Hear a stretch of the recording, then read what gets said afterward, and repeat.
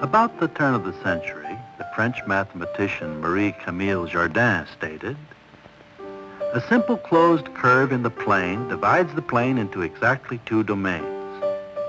If we ask a young child to copy these forms, he is apt to produce a series of related blobs. And when he does, he is unconsciously recognizing the fundamental similarity between these shapes. Each one divides the paper into an inside part and an outside part.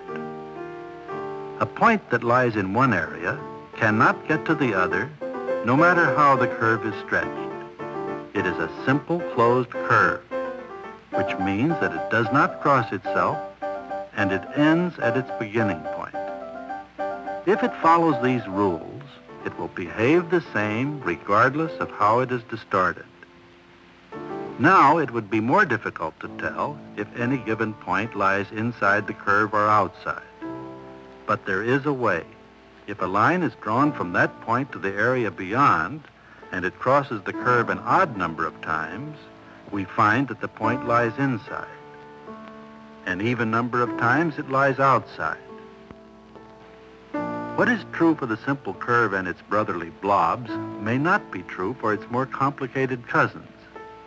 A curve that crosses itself once behaves differently, and no matter how hard it tries, it cannot become a simple curve.